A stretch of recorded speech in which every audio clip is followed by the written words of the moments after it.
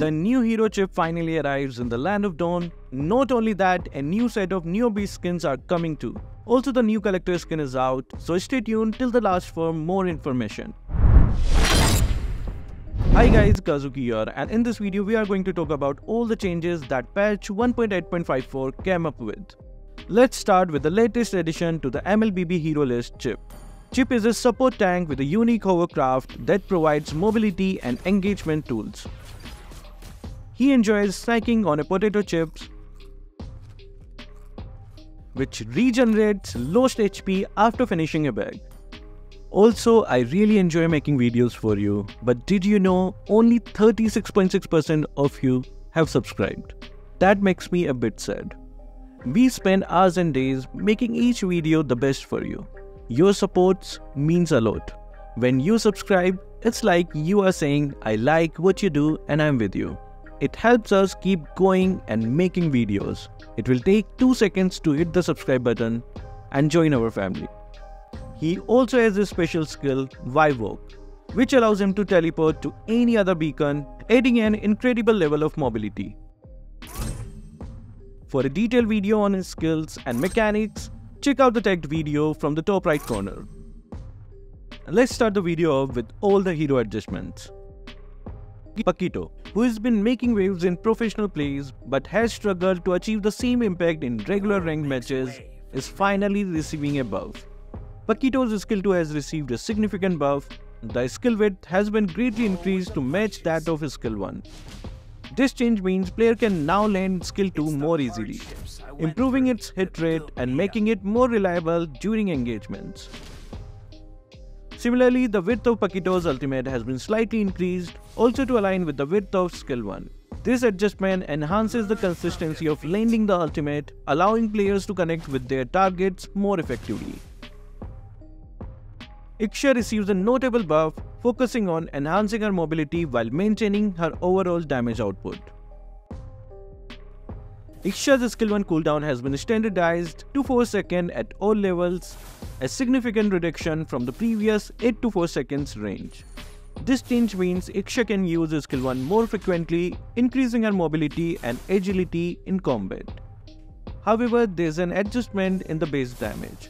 It now starts at 100 and scales up to 300, compared to the previous range of 175 to 300. This alteration ensures that while her early game damage potentially is slightly reduced, her late game damage remains intact. Edith receives a significant buff to her passive, enhancing her damage potential. Edith's passive now deals more magic damage based on her maximum HP. The bonus damage has been increased from a range of 3 to 6% to a new range of 4 to 8%. This means that as Edith levels up, her capacity to deal damage, especially in prolonged fights, is significantly enhanced.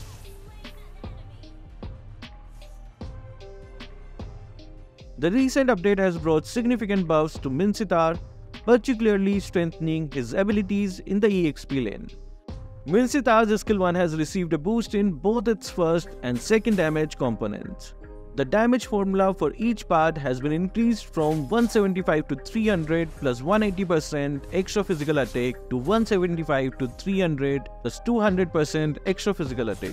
This increase means that Minsitthar can now dish out more damage with each use of skill 1, significantly improving his dueling and skirmishes capabilities. Similarly, skill 2 has been also buffed. The damage has been raised from 300 to 500 plus 160% extra physical attack to 300 to 500 plus 180% extra physical attack. This enhancement not only boosts his overall damage output but also makes him more of a threat in controlling and dominating the EXP lane. Hayabusa has been performing a bit too effectively in recent matches, so he is getting enough. Hayabusa's ultimate has seen a considerable reduction in damage. The new damage formula is now 100 to 140 plus 70% extra physical attack, a step down from the previous 130 to 150 plus 100% extra physical attack. This substantial decrease in both base damage and scaling means that Hayabusa will no longer be able to deal as much burst damage. Kairi is getting enough. Her passive has been nerfed to change how her damage scales. Previously, her passive dealt damage equivalent to 6% to 8% of the target's maximum HP. Now it has been adjusted to 6% plus 1% of extra physical attack of target's maximum HP. This means that while the base percentage remains the same, the additional damage now scales with her extra physical attack rather than being a flat percentage. Let's talk about the latest changes to Jawhead, a hero who has seen various tweaks in recent updates. Some of the recent changes made to Jawhead have been rolled back. This suggests that the developers are recalibrating his abilities to better align with the desired gameplay balance. Despite the rewards, one change that remains is the adjustment to Jawhead's ultimate, specifically the knockback effect. Moving on to battlefield adjustment. Scavenger Crabs has seen some adjustments. The total value of drops from Scavenger Crabs now increases over time. The drop rates decreased from 3 to 2 drops. This was done to reduce the trouble of collecting the drop. But the value of each drop remains the same. The Scavenger Crabs will now cease to respawn after the load appears on the battlefield. 2 hours later. So make sure to take full advantage of it before the load spawns. The price of the glowing wand has been lowered. In response to the changes in Radiant Armor, the final magic damage increased effect of glowing wands has been removed. This change aims to balance heroes with multi-hit magic damage abilities. Lane assignments and battle setups for some heroes have been adjusted for better lane appropriateness, and match potion recommendations have been changed to avoid accidental selections and are now based on the player's gold relative to their equipment completion. Control effects under 0.2 seconds will no longer disable skill icons. Recommended builds for Aurora have been adjusted for better gameplay synergy. Moving to bug fixes. The developer has fixed the bug with Lonos, where her damage to the Lord wasn't counted as damage to creeps. Fixed an occasional bug where Retribution couldn't deal damage to creeps in range. The filter distance for the minion targeting button to match the targeting button's maximum filter distance has now been fixed. Fixed the priority inconsistency between turtle and load encounters.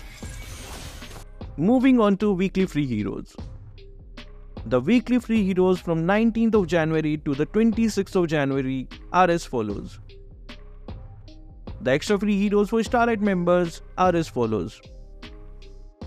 Interstellar Courier. Akai is depicted as a cute but mighty character in fancy armor with purple and gold highlights that suggest he's someone important like a king. He holds a magic staff, and here's the immortal frog.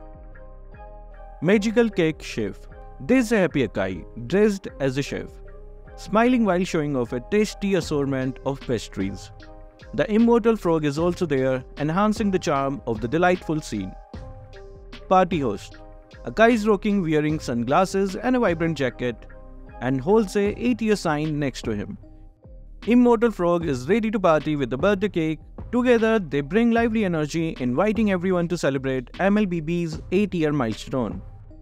Akai is dressed in an artistic figure in a colorful cloak with a large pen brush and executes creativity. Frog Immortal, his quirky sidekick in a party hat, seems ready to join in some magical fun.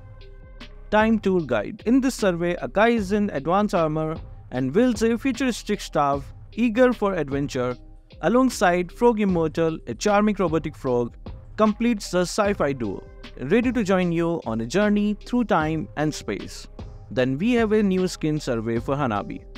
This is the first design. In this design, Hanabi is portrayed as a powerful warrior surrounded by a mystical fox aura, her flaming and shadowy armor showcasing her command over fire and darkness. With poised grace, she is ready to unleash her formidable abilities with a single gesture. Here, Hanabi is shown as an otherworldly warrior in aqua and flame-colored armor, embodying the balance of water and fire with the essence of mythological fox. Her sharp gaze matches the grace of her twirling tails. This is the third design. She is portrayed as a beautiful figure which moves between the elements. Her armor a canvas of fire and water, her hair a vibrant streak of wind. She embodies a creative milestone, a combination of passion and serenity, an elemental power avatar shrouded in mystery. This is the fourth design. In this design, Hanabi is depicted as a stunning character, executing both grace and power. Her vibrant armor represents elements like fire, water, and wind. With unwavering confidence, she can effortlessly control natural forces, be it commanding the waves or summoning fire. Next, we have possible Neobeast skin surveys. Brody Neobeast Snake. Here, Brody is portrayed as a cool and rugged hero in dark armor, sporting a stylish pink tuft.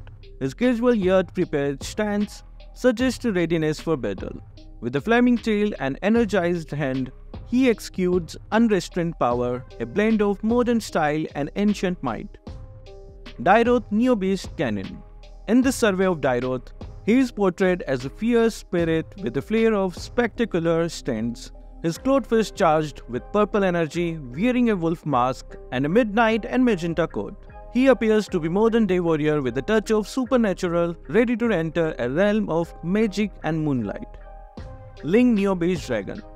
Ling is portrayed as a knighty figure that creates a dramatic silhouette, his armor reminiscent of legendary dragons, and his sword appears to have captured the energy of a brilliant sunset. He stands with nonchalant assurance, as if daring the night to test him. Farsa Neobeast Bird. Here Farsa is portrayed as a striking figure wrapped in mystery and grace, holding a scepter and a cape billowing with bright crimson spikes. A bright bird soars beside her, implying a connection with the natural world. Freya's revamped skin, War Angel. Here's the revamped skin of Freya shows her as an angel-like warrior with strong celestial vibes. She has golden wings and wears shiny armor decorated with jewels. Holding a sword and shield, she looks ready for a grand battle in the stars. Here we have the new Phobius revamped look. In this survey, revamped Phobius is depicted with large. Fiery gauntlet symbolizing his great ambition. He appears a seasoned warrior, ready for battle, with a determined and challenging expression that warns of intense confrontation with any foe. Moving to other updates. Get ready for an epic crossover as the AOT skin artwork is now out. This special series features Yin as Eren, bringing the intense energy of the beloved AOT character to the battlefield. Martis as Levi, channeling the cool and calculated spirit of the Survey Corps' strongest soldier. Fanny as Mikasa, embodying the fierce and loyal essence of one of the AOT's central characters. Here's a sneak peek of Novaria's February Starlight skin, Sugar Glaze. The theme for 2024's annual party skins is revealed. Sparkle. The lineup includes Sparkle Melissa, Sparkle Fredrine, Sparkle Estes, Astral Muse Esmeralda. Get ready to shine on the battlefield with these dazzling new skins. Catch a sneak peek of Julian's upcoming epic skin, Solomon's Legacy. Expect a skin that's both regal and powerful. Ixia's Starlight skin for March is revealed as Dynamic Streak. Get ready for a skin that's as energetic and vibrant as Ixia herself. The Grand Collection is set to feature Minsithar's Soul Invictus skin, alongside collector skins for Nathan and Nana. These skins promise to bring a new level of grandeur to your favorite heroes. So are you excited about Minsitthar getting a collector skin? Share your thoughts down below. That will be all for this video. Thank you guys for watching. Keep supporting Kazuki Official.